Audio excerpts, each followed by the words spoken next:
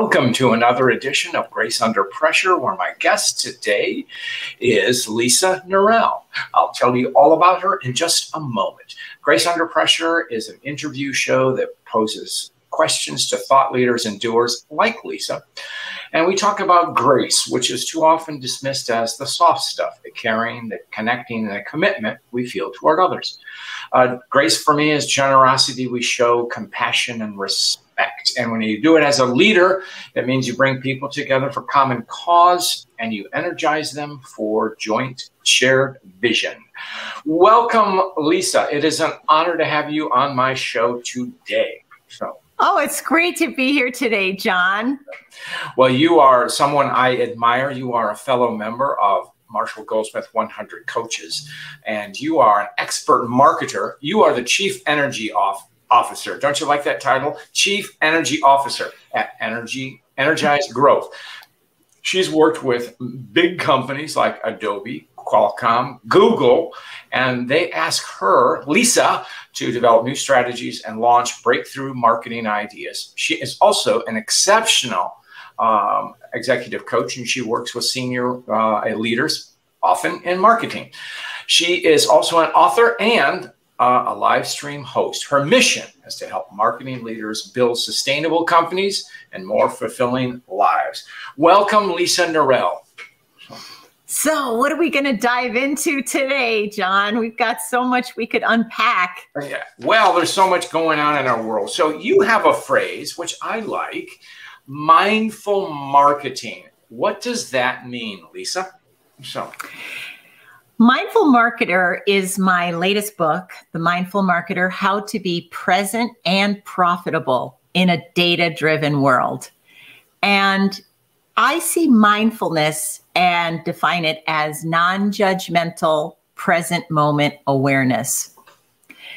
And being able to just stay in the moment and look at what's in front of you with compassion and acceptance and determine what to do next or what not to do next. Great. And marketing is the other half of that. And the definition of marketing has not really changed much for me over the years. It's still being able to educate, inform, and inspire your audience to take positive action. Great. We are now in a world of digital presence. So how does mindfulness play into that? And you also talked about the data. So that data is a cold analytical field. So what does it mean to be present in this kind of environment, Lisa? Well, let me give you an example just to illustrate that. I'm in my studies as I was putting together my book. I met a woman who once led a marketing team out of Massachusetts for TripAdvisor. You've probably used TripAdvisor once or twice in your life.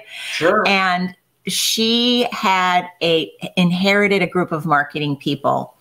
And what she realized is they were very strong on data, but very weak on employee engagement. And you can't engage employees by using robots and spreadsheets. So she, some of the things I'm going to share here are a bit controversial, and I understand that. So I always tell people, take what you need and leave the rest. And just try on what works for you. And what she realized is that there was so much focus on data. There was so much excellent focus on dashboards and performance management, but her team had lost their passion and their mojo for working together and being effective teammates. Mm-hmm. So what she did is she put a lot of time and energy into how she designed her team gatherings. And she started to take people to art galleries as a team initiative. And she had a rule. She said, when you come to my meetings, you have to put your mobile devices in that bucket over there. Nothing wrong with that. I will not argue with that. Right. And you're not going to be checking emails and checking your phone while we're talking. And we're going to just be fully present for each other. And it worked. And she saw a 20% improvement in employee engagement scores and very high retention of her best people. So I believe that stories combined with data are a marketer's secret weapon. But Absolutely. you can't have one without the other. No, and in one of the books I wrote, How Leaders Get Great Results, I talk, it's a theme in there of storytelling. And I said that numbers tell a story. And so data tells a story. So how does one make a story out of data, if you will? So I go back to look at, if you're in marketing, in other words, my idea of if you're in marketing is if you interact with any clients or customers, guess what? You're in marketing. That's a pretty broad definition. I think that's about almost every member of LinkedIn would probably fall into that category. So. Right. If we're not marketing for our companies for whom we work, chances are we have to do some personal branding and represent ourselves and be effective at marketing our superpowers, aren't we? I mean, that's just as important. And so when I'm working with clients, I say one of the things when I'm coaching clients is we do an inventory, and I have an actual exercise we go through to find out, tell me about 6 or 7 of your peak moments in your life. Mm-hmm. And tell me who was involved. Did you help somebody? Were you serving somebody? Were you talking to a customer or a board of directors? What did you accomplish? What did they say, think, or feel? And what were you most excited about from that particular experience? Because we want to be able to eventually pick a couple of those and develop what I affectionately call your signature story that would get people interested and say, John, that is really quite an accomplishment. Tell me more. Absolutely. I love that signature story. That falls into personal branding. Am I correct? Is there such a thing as signature stories for a company? So. Absolutely. Absolutely. And when I work with clients, I oftentimes will team up, as I'm doing now. I have a $1 billion client that has to rewrite the story around how they interact with their customers. When does someone become a member of their so-called audience, which is their email list? One of the biggest trends right now that we're seeing in marketing as all of these new privacy rules get launched in 2022 is it's becoming much more incumbent on really good marketers to own their first-party data as opposed to do Facebook ads, Google ads, et cetera, because they're slowly losing data quality through those other avenues.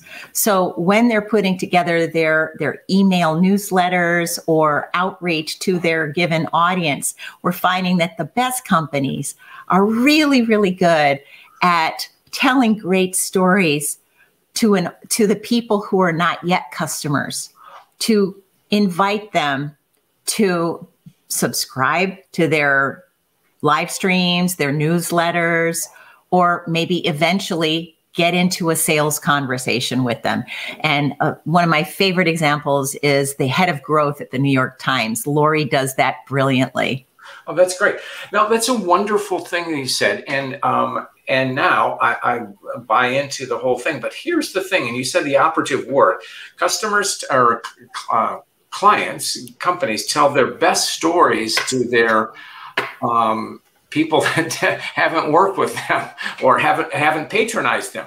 So where does that leave longtime patrons of companies? So because the old joke, or not the joke, but the worst thing to be is a customer of your telco company. The best thing you can do is to switch telco companies and you'll get a free phone. So what do you advise companies about that, Lisa? So. I turn to a company like Salesforce. Yeah. Just check out what they do with their long-standing customers. I first met Erica Kuhl back in 2015. Erica is a pioneer in the world of helping technology companies build branded customer online communities. She is a genius.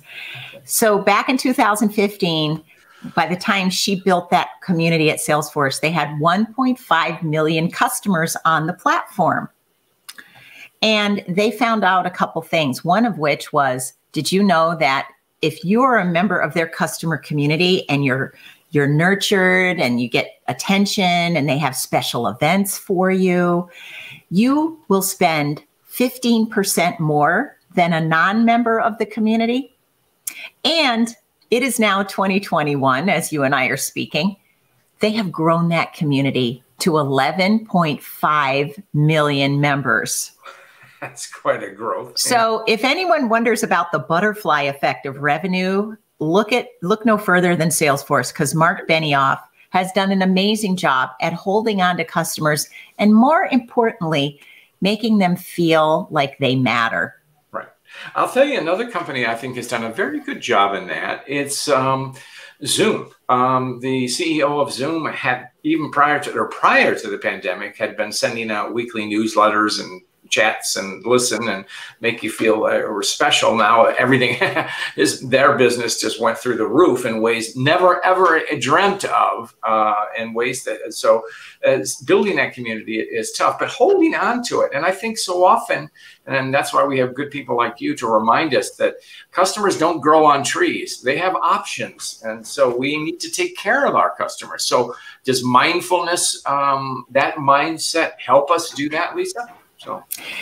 Yes. And if you ever feel like you're getting lost, I can point people to my website. I have a free mindful marketer quiz, and I look at 20 different areas where you can, even if your marketing is considered pretty good, maybe you can make it even stronger. And of those 20 key areas, I'll give you a couple if this would be helpful for our audience right now. Learning from you is always helpful, Lisa. You have taught me, so please teach away. Well, one of the areas that I really challenge you to look at within your marketing culture, or again, any of the members of your organization who talk to customers. This is a really important point. And if you forget everything else, I hope you'll remember this, that this is the time to embrace a mindset of curiosity and experimentation. Look, John, we're still in the middle of a pandemic, right? So in this pandemic, how many of us within the 100 Coaches community can proudly say, I have experimented with some new marketing strategies.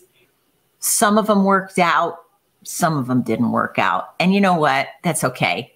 But we're going to keep the ones that work. We're going to throw out the ones that didn't. They didn't break the bank. We tried it in a few select markets or select audiences, and we're going to keep doing. Like for me, I tried 5 or 6 different things last year. One that really stuck were my live streams. Mm-hmm. So I'm coming up on my 37th live stream. And we'd have 4 people show up for the live stream. Yeah. Last week we had 592.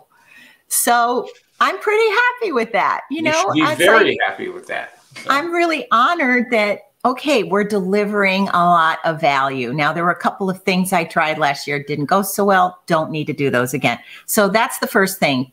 Embrace experimentation and curiosity versus, we're going to do this for 12 months and we're going to double down. And this is a great time to experiment. What are your thoughts on that, John? I'm supposed to be asking the questions. You're not supposed to ask me those questions, Lisa.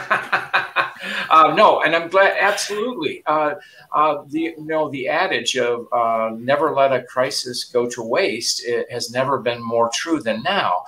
But and the idea of experimentation is true because really, we're living in a time of great ambiguity. There isn't any clear path. I think now we can see the end with vaccination rates going up. We can see a light at the end of the tunnel, and it's not a train. But no, things are unsettled, and I like your idea of experimentation. So if we even take the idea of the hybrid workplace, and this is something I do, you asked me earlier about what are my clients thinking. The advice is plan for going back to the hybrid, whatever, but realize that whatever you decide to do, Lisa, you're probably going to change again. Would you not agree with that? I absolutely see that. One of my favorite acronyms of the season is VUCA: volatility, uncertainty, complexity, and ambiguity. And it's like, hello, VUCA. This is where we're at, and nobody's shooting at us. So let's all calm down. Let's make sure we have a sense of humor and play about this, because this is the way it's going to be for a while. Right. And we want to hire people who are able to also adapt to that. Well, I'm glad you mentioned that, Lisa. I was on an empathy concert yesterday with our colleague, Elliot Massey, who's been doing, Elliot is called the father of e-learning. Before there was even an E, he's been doing this for decades. But he has an avocation, which is as a Broadway producer. And of course, Broadway has been shut down. So what Elliot's not letting that stop him. He has done, like you, started these empathy concerts where he has Broadway performers come on and perform. And what a great avenue. And talking to them, I mean, talk about folks whose world has been turned upside down. You and I have had the ability to adapt, but the government didn't tell us, Lisa, you can't go to work. Well, essentially, that's what happened to the theater community. You can't perform in front of a live audience. And that's not being malicious or anything, but we needed to do it for public health reasons. But yet, these performers have persevered, just like you said. And I think always crisis produces talent. I mean, brings out talent. And so, that's something I'm passionate about, and I know you are too, as far as experimentation. So.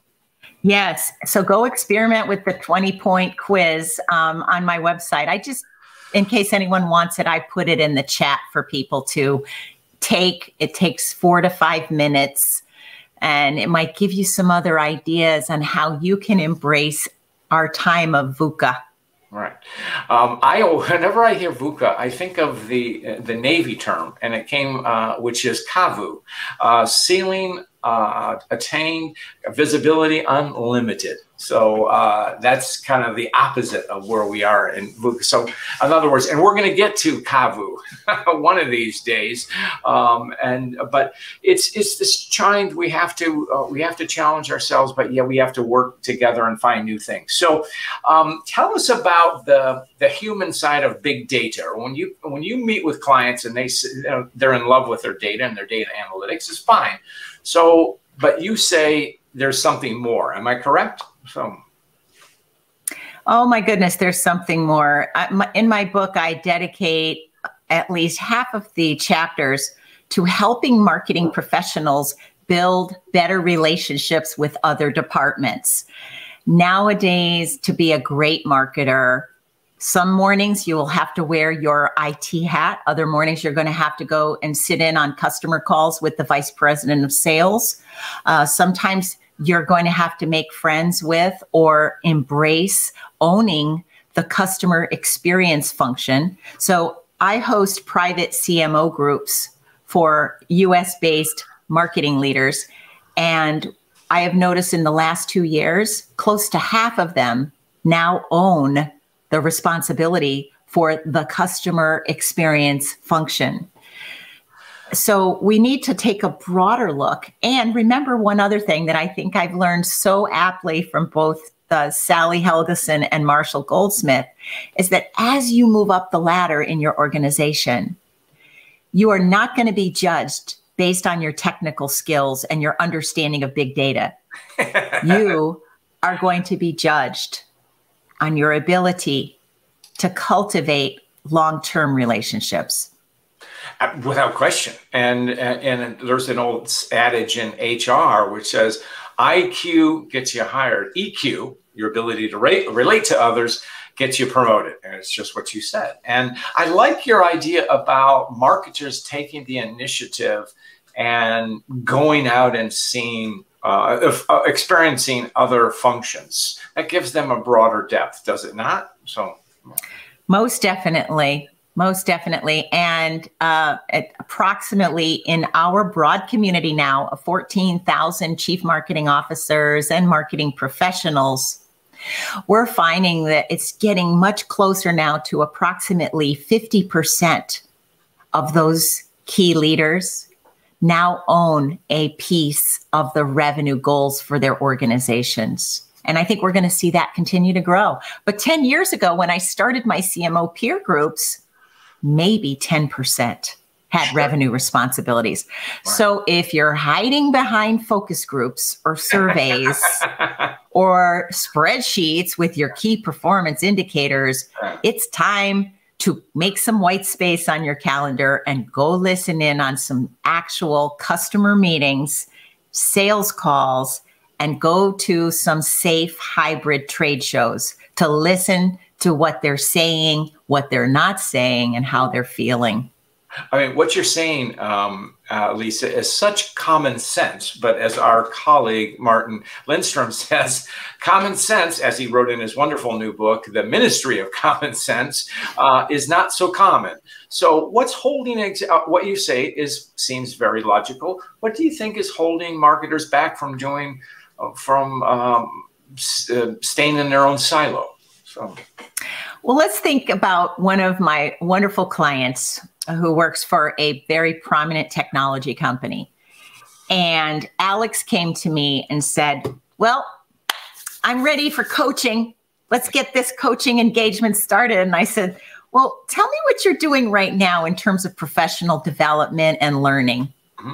And Alex said to me, oh, you're going to be so proud of me. I have a list of 50 books on how to be a better marketer. They're all books on marketing.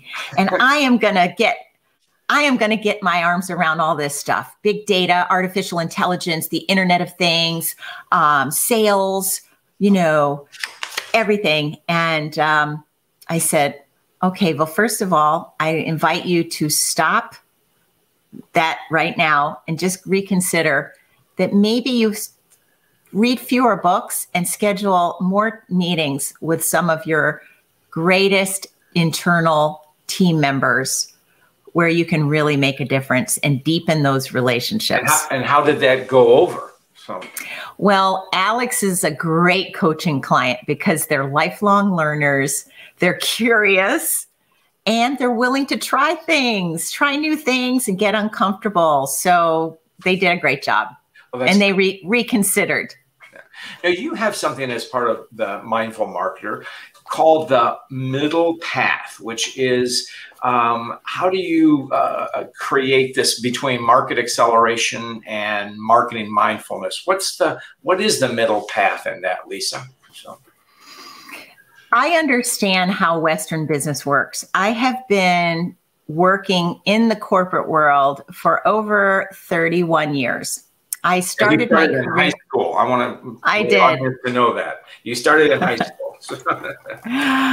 And I have to tell you that I understand because all of my roles before I started my own business almost 20 years ago, John, 20 years ago. That was when high school graduation. So yes, exactly. And I like the way you think. And tell me where to send the check. Yeah. And no, you are a wise woman.